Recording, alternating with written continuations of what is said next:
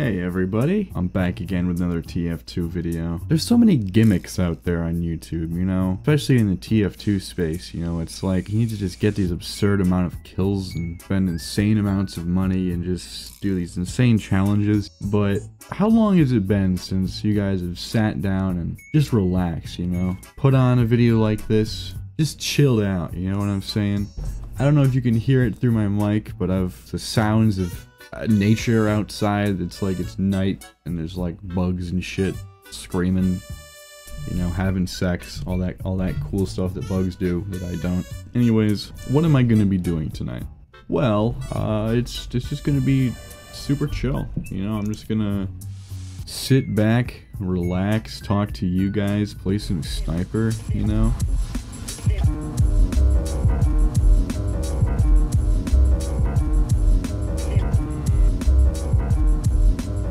But yeah, I'm just thinking I sit back, do some sniping, do some yapping, you know, the usual. So I just thought it would be kind of neat to do. Because like there's just something so zen about having a fantastic sniping sesh, you know what I mean? Like you just sit back, click on some heads, and then boom. I can do whatever I want from a distance. Fuck. My one weakness, still targets. It's gonna lead me into my first topic here. I really hate like the criticism of Pyro is like, oh, WM1. It's like, yeah, I mean it's a dumb thing. It's like any action in this game is gonna sound brainless and stupid when you break it down into its fundamental, you know, actions, you know, besides like rocket jumping. That shit's fucking weird. But like literally getting any kill in this game is pressing W and M1, you know, or just it's literally a matter of clicking a single button.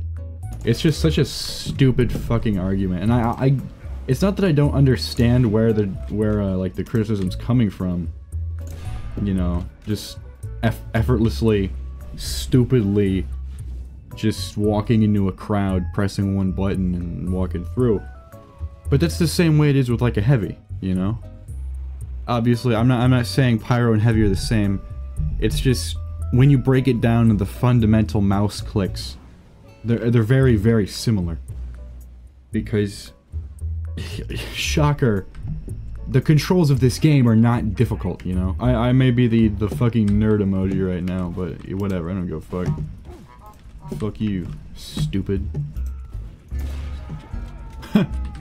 Fool, you thought you could escape lactose? Nuh-uh. Can't stop the lactose.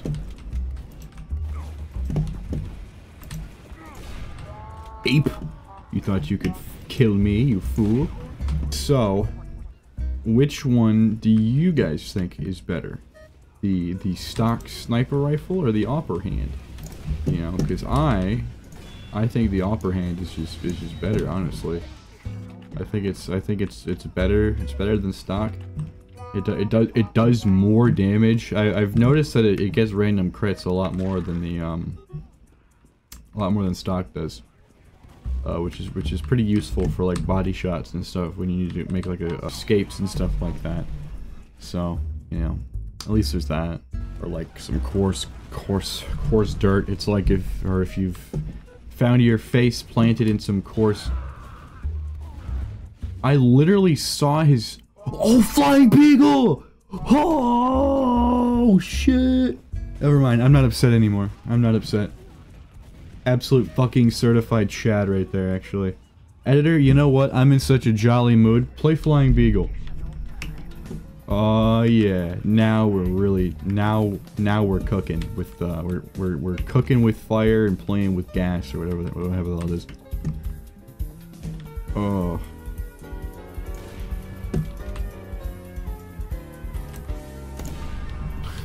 You fool! You stupid bastard! Fuck. God, I know it's not fun at all to get shot. Obviously. But I know it's like not fun to just get instantly deleted, you know, without even noticing. But man, is it fun to do it. Like just You click on them once and then they're just back to the freaking respawn shit. Why did I fall for that again? Alexa. Wait, that's not what I meant to do. Editor.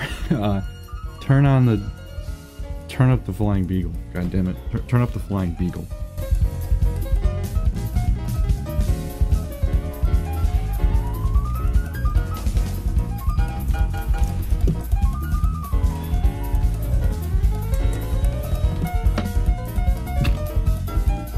Did he die? Oh, no, he's still alive. Not for long.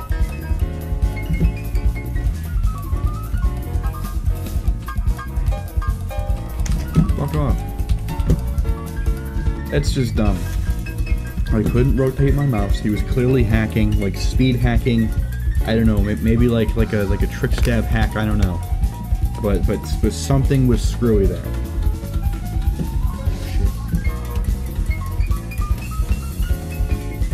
Your ass is getting server muted. You fool. Oh yeah. Bet you all got a boner from that one. Blame me. Please, I just want to pop that medic. Pop that medic's little blue cherry. Pop. Or little blue raspberry or something. Just don't give me a raspberry, huh? You can call me Potbelly Man. Please don't give me a raspberry, huh? That's just fucked up. It's just not right. They shouldn't be allowed to do that. You know, so I was watching some old Mr. Beast videos, and then and I'll say, you know, he I genuinely do not know how he got that sweet good rep, because he kind of always sucked, honestly. If you look past the like, I'm gonna talk about this more on my podcast, The Stakeover, which you can listen to on YouTube and Spotify. Here's a clip. What character would have that dive trail? I'm just imagining like the default one with the blonde hair. With the Jonesy, default guy with Yeah, the blonde it's hair. Jonesy. I'm just imagining Jonesy, just like he turns around, unzips his pants, flops his cock out, and starts pissing. Now, oh my god, yeah, and it's customizable. He can either be flaccid or hard. Or it can be yellow or red. Yellow, red, clear, or white. Oh my. Why? Or it can be slurp. But yeah, I'm probably gonna talk about this more on the podcast, but I'll touch on it a little bit, you know, just to get some interest going. I was watching through some old Mr. Beast videos tonight, and he's kind of always sucked. You know, if you look past the fundamental baseline good deeds that he's done, it's kind of shitty, and like just the consequences of some of that shit, just the, you know, I'm not you know, conducting a full investigation here, but I've only delved I've only hit shallow waters here, you know. I've found very little so far. I've only gotten like 4 videos that I've found that are really egregious. But for an example, one that I can think of that's just is a very flashy idea, but an incredibly dickish move is the excuse me, is when he bought a car with pennies or coins, really.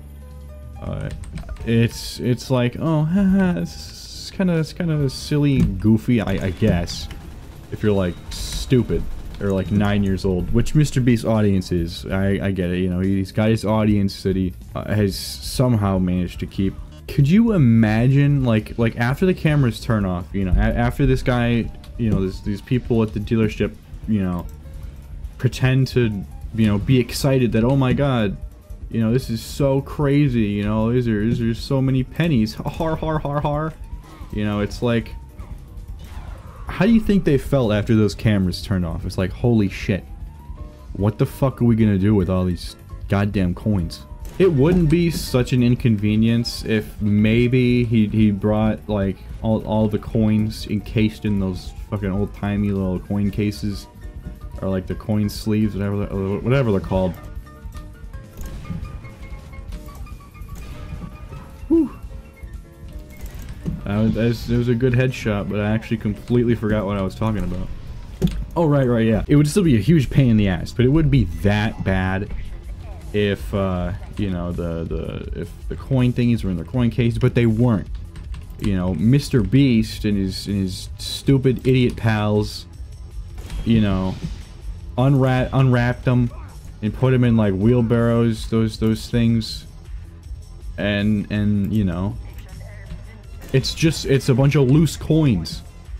What the fuck do you expect them to do with $12,000 in coins? What? Oh my god. It's just like, and that's just one example of like, you know, Mr. Beast was never actually like good, or at least like the Mr. Beast that we know, like he was never really that good. He was always kind of an asshole. And there's another moment that I'll save for the podcast because it genuinely left me and my brother jaw agape. You know, just like, wow. Why is no one talking about this one? You know, but I'll save that one. So if you're gonna want the filthy tea, subscribe to the Stakeover podcast, and yeah, episode 4 will be out eventually. You know, I'm gonna stop yapping because there's no gameplay, and I'm sure you guys are getting pretty bored. So, editor, supercut. Okay, I'll talk about a couple more things. With Jimmy, it's like, it's so. I also saw a little series on his channel called like how much do these YouTubers make? Like it's just a series of guessing how much YouTubers make, and it's just like, why? And he also has a bunch of these other videos about blowing up on YouTube and just like basic hallmarks of channels that suck dickhole. It just sucks that everyone looked past all these very obvious, or at least it seems obvious in hindsight. I don't really know. It at least to me, it's just a lot of this stuff seen in these videos seems like recontextualized through what we allegedly know now about Jimmy and his friends. It's just like some of those jokes were have such a new gross meaning to them. It's just it's yucky. Some of the jokes that Jimmy and Chris make. And there's other goons, I only know those two. I would suggest you, if you're interested in Mr. Beast at all, going and like checking out those old videos before he purges those too. Because I know, I don't know when he did this, like if this is a recent thing, but Mr. Beast used to have a series called The Worst Intros on YouTube. I think he also had the worst outros as well. But basically all it was a series where he would basically make fun of children and their horrible low-budget intros, and it was, I thought it was funny at the time because it was, you know, I was like 10, it was like 2016 or some shit. I can't do math, so it was probably way off. Whatever. Either way, it was, yeah, I really enjoyed him at the time. I feel like they wouldn't aged super well now, like at all, because it's very much a product of its time, you know. It's just a commentary video making fun of children's bad intros. So maybe it's best that he purged every single one off of his channel, you know, erasing all the evidence. I can understand, you know, deleting videos sometimes for certain reasons, you know. If you did like an editing error, you need to upload a different, like the right version or something like that, you know. I get that, but I don't know, I just don't have a whole lot of respect for deleting videos. I think there's obviously not every case of deleting a video is cowardly and dumb, but I just feel like most of the time there's really no reason to delete a video, you know, unless it's like really fucking bad. you know, if it's gonna like get your channel taken down for like copyright or some shit, yeah, I would understand that. Maybe that's what happened, you know, maybe someone falsely claimed the videos. I don't know what the situation is behind that, but I'm gonna assume I'm gonna assume it's just because it kind of shits on the image that that Jimmy's got now, because he would make fun of the exact people that watch him, so it's it just wouldn't be too great now for him. So I get it. I'm disappointed because I'd like to see those videos again. You know, I don't want to like find them and like use them as evidence of why Mr. Beast was terrible. Quite the contrary, actually. I thought they were kind of cool. Like, I thought those were fine videos, sorta.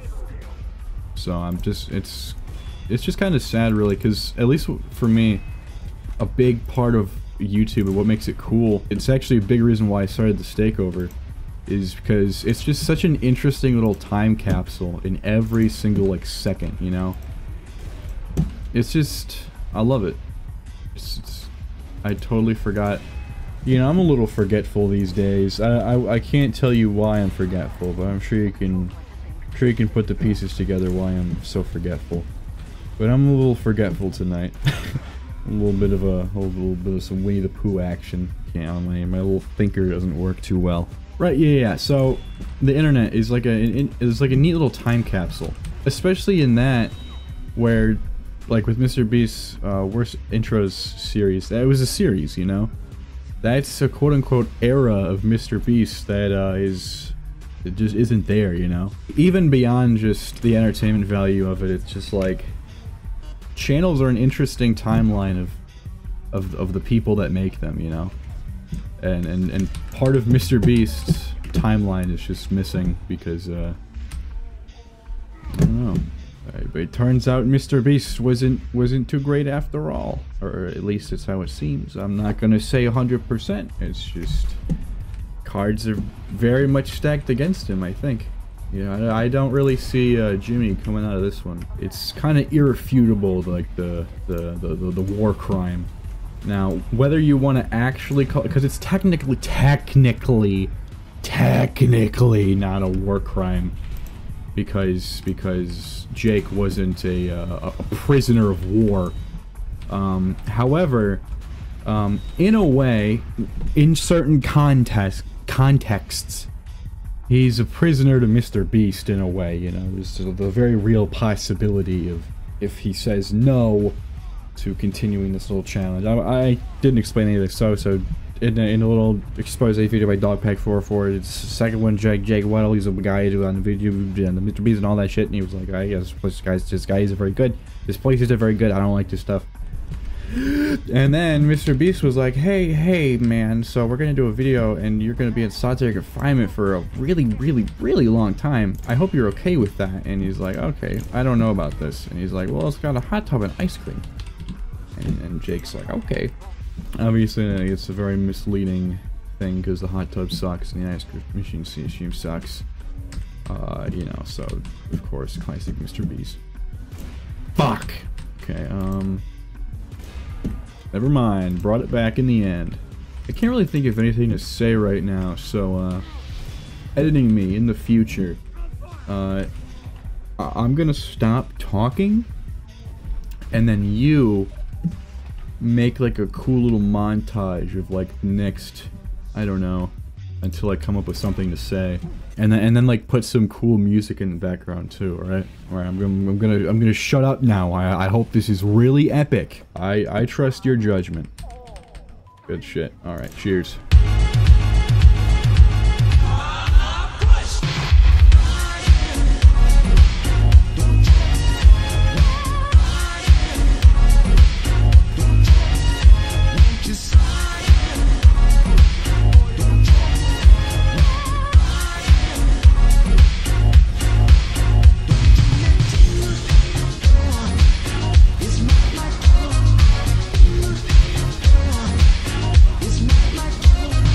Okay, so the game just decided to up and crash, so I'm gonna call it quits for tonight. You know, I've got X-Men Origins Wolverine to watch, so I'm gonna go do that. You know, you have yourself a fantastic night. Be sure to leave a like, subscribe, comment, check out my podcast in the description down below, and yeah, see you.